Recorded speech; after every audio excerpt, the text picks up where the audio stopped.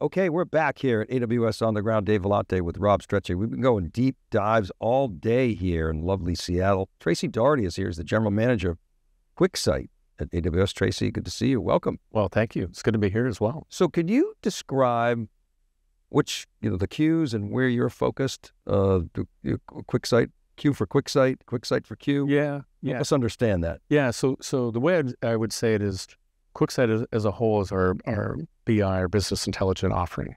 So think of it as building dashboards, reports, sharing data from databases and data where Viz across too, the world. right? Yeah, all the visualization to really make data consumable by the average business user that doesn't know behind the scenes the technical part of it.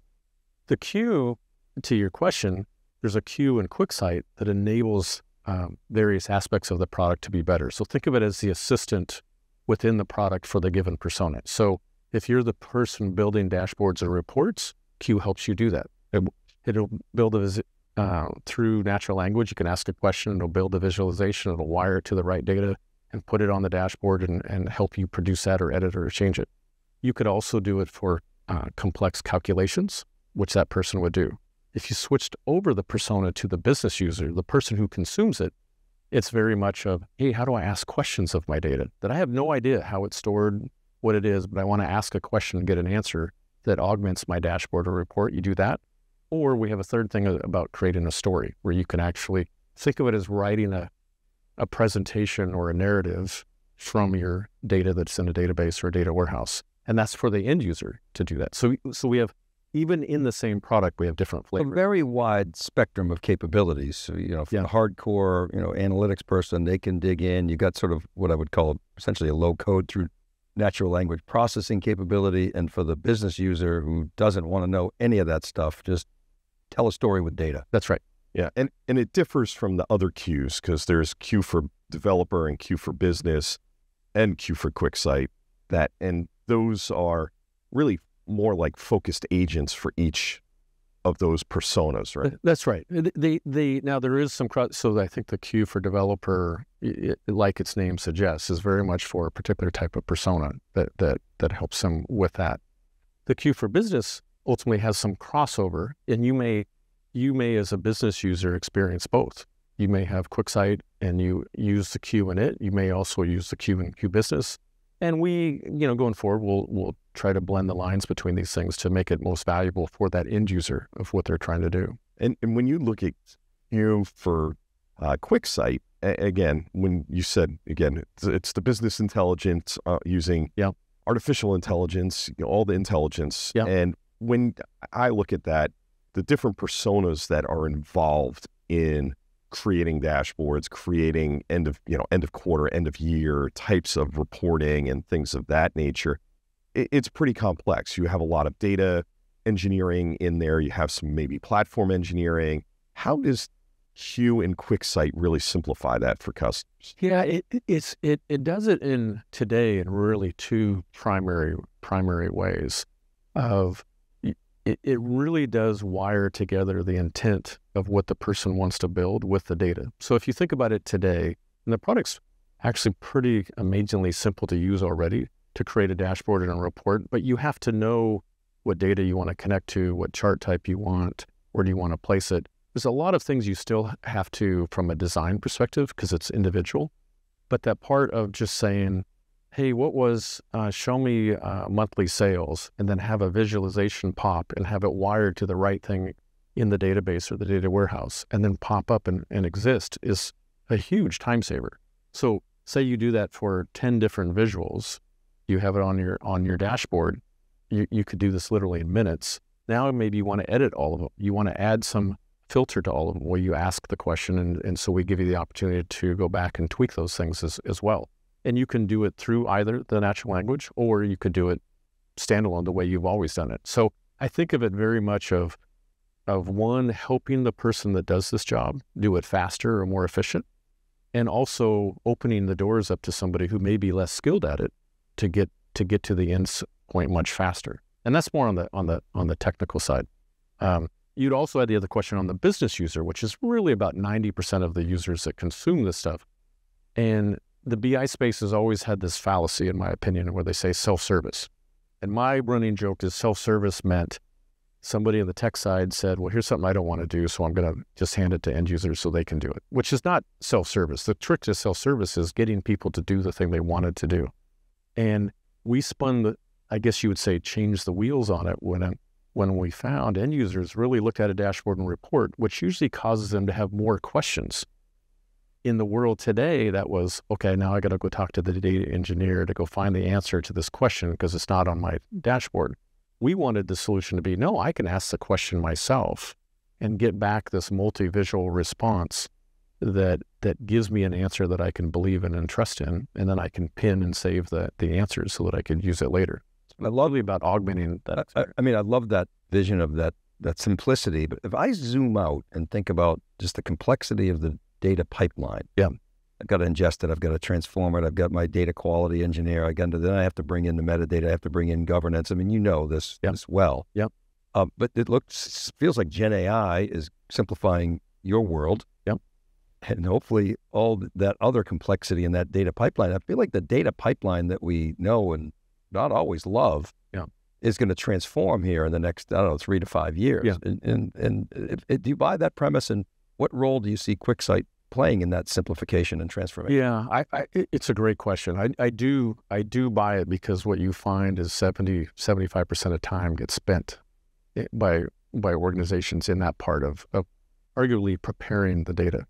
And so I think there's you'll see a lot of investments that'll help us make that better and more efficient. Quicksight has its own data prep area. We want to improve that and change that and take advantage of that as we go through it.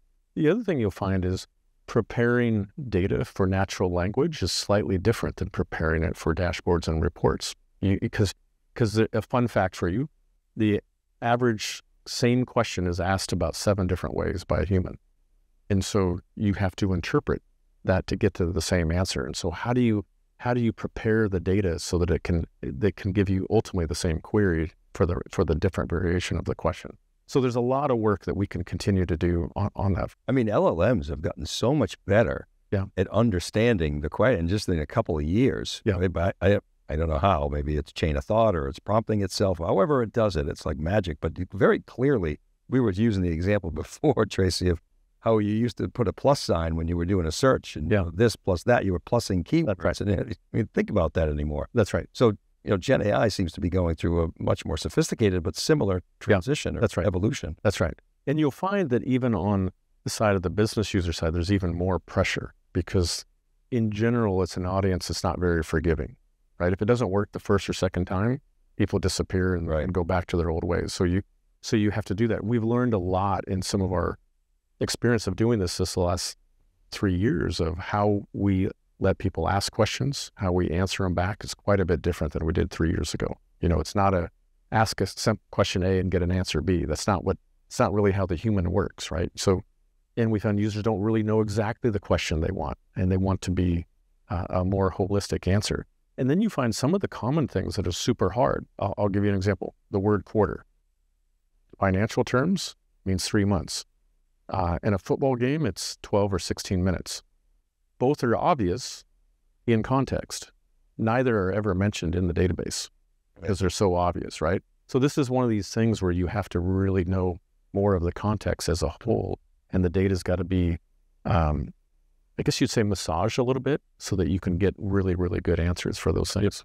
I like the word harmonize. Yes. Right. But off of the harmonization and an aspect of that, I think a lot of organizations, they look at their BI solution. It's not just all about one database and getting all the data from one data lake. And how do you, because you're not the only one in town, how do you look at that integration not only within AWS ecosystem, but with outside the ecosystem as well? Yeah, another good question.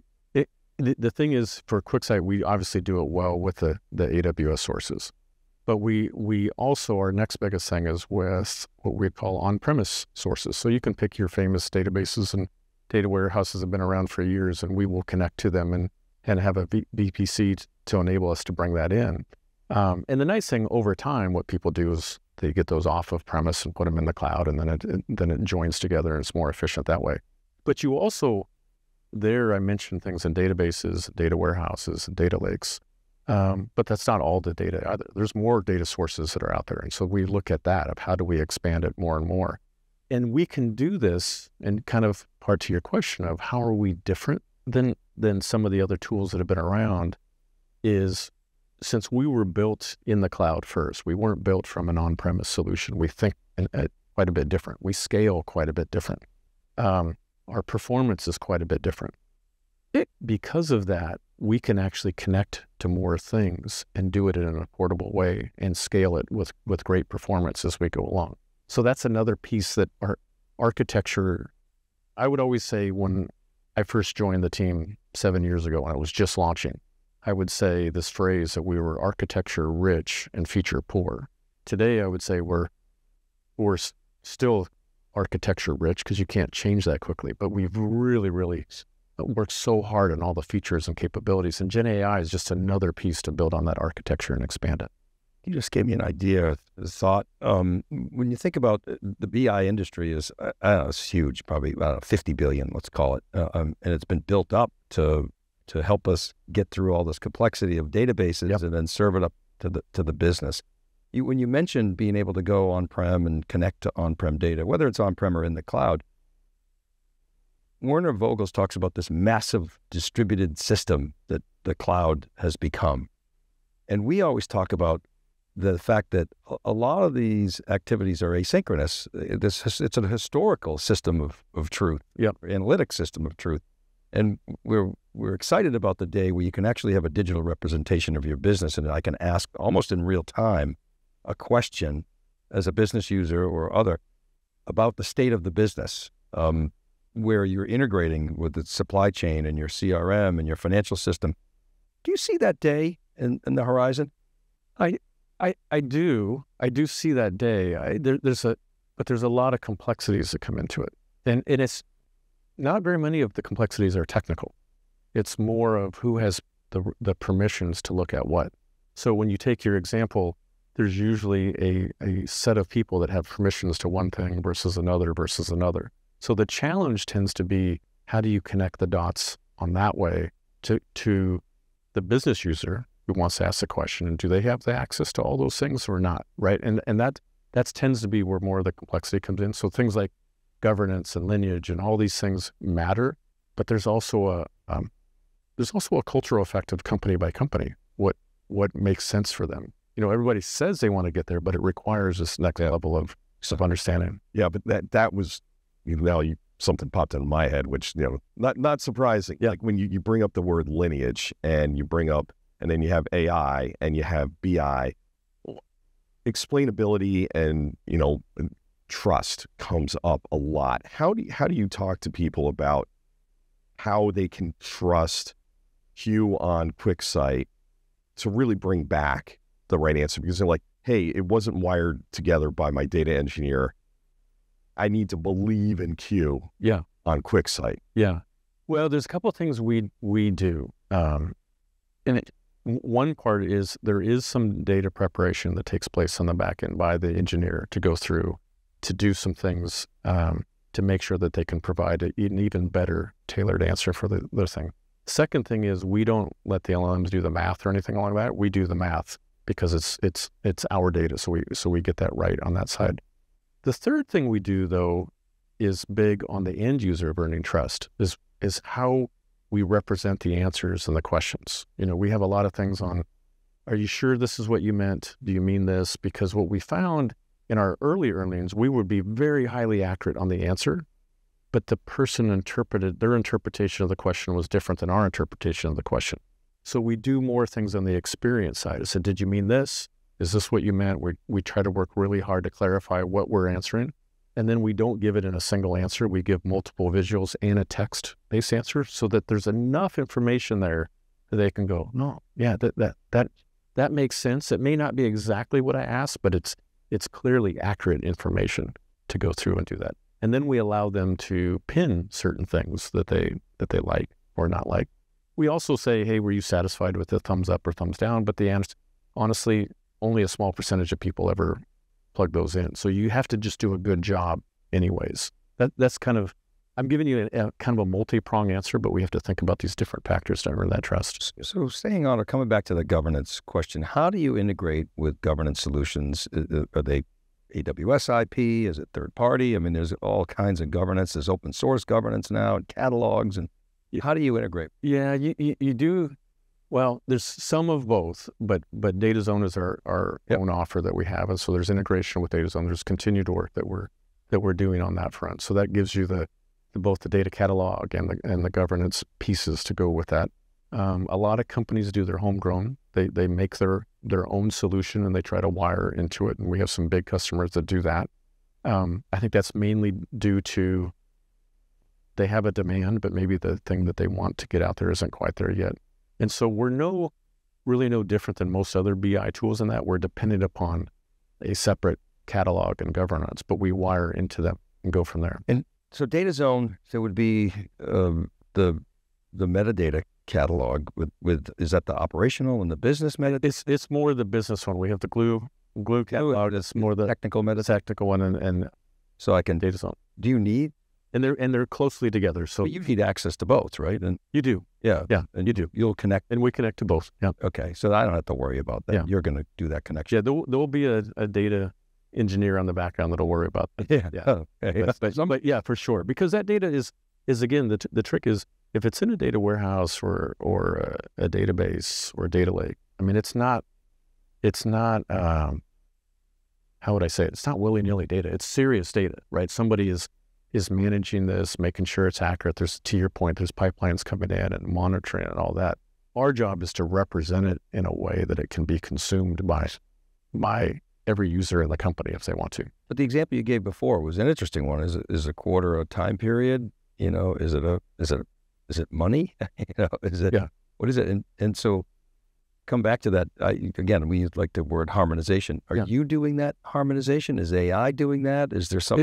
It's a point in time answer. In the beginning, we were doing a lot of it, and we have this concept of a topic that you can create, and so you can do things like synonyms and names and all that. So you could define in there, hey, quarter for this data means X, and it means something else for Y.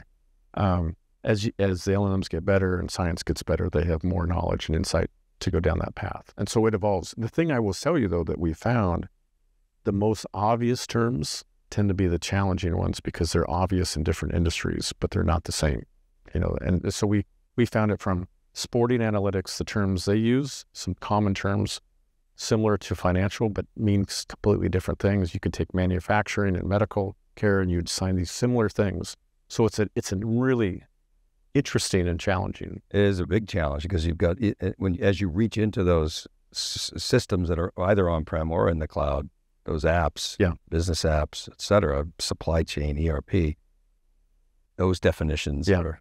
And the nice thing, though, is they're obvious to that industry. Yeah. So it is something that's somebody can massage it pretty quickly and go through that. It's sometimes not obvious that they need to because it's such an obvious term. But then you talk to folks and go, hey, how do you define a quarter in your database?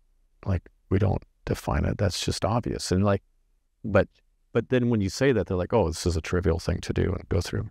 We're out of time, but reInvent's coming up. Any glimpse you can give us? Well, I can guarantee it'll be exciting. How about that?